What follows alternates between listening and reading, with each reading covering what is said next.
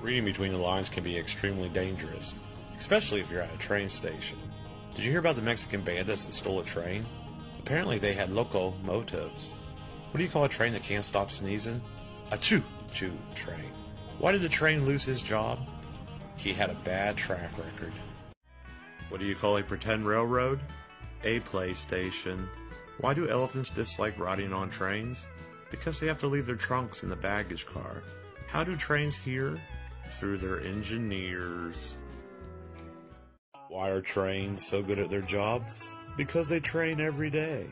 What happened to the man that took the evening train home? He had to give it back. How do you find a missing train? Follow the tracks. Why can't an engineer be electrocuted? Because he's not a conductor. What is the difference between a school teacher and a train? The teacher will tell you spit out your gum while the train will tell you chew, chew, chew, chew.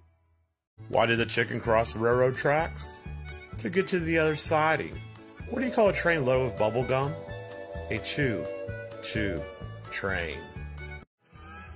No matter where you go, you will never find happy railroad tracks. They've just been crossed by way too many people. Did you know driving trains is a lot harder than it seems? Ticket takers, you gotta hand it to them. That's it, that's the joke. Thanks for watching.